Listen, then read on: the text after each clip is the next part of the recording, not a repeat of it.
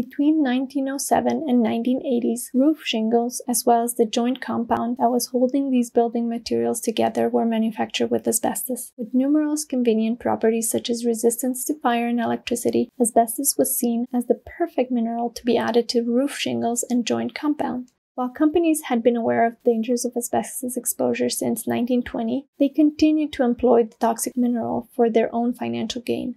Asbestos was widely available and very cheap at the time. Asbestos cement sheets were also manufactured with asbestos and were also known as fibrous cement sheets. If you live in a house built before 1980 that was not remodeled, chances are you have asbestos in the construction products on your roof. If you are planning to remodel your house by replacing your roof, it is not a good idea to remove the roof construction materials on your own. This will inevitably lead to exposure and environmental contamination. You should work with a certified team of professionals who specialize in removing asbestos materials safely.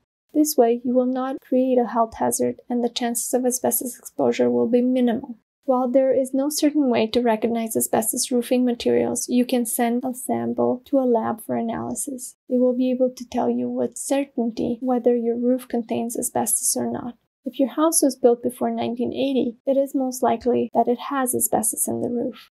If your roof is still in good condition and does not show signs of damage, it is better to leave it as it is. It will not pose a health threat to you or to your family, particularly because it is located outside of the house. With wear and tear due to weather, the roof may become very damaged at a certain point, which is why it may be a good idea to have it removed by a team of professionals and subsequently replaced with a new and safe one.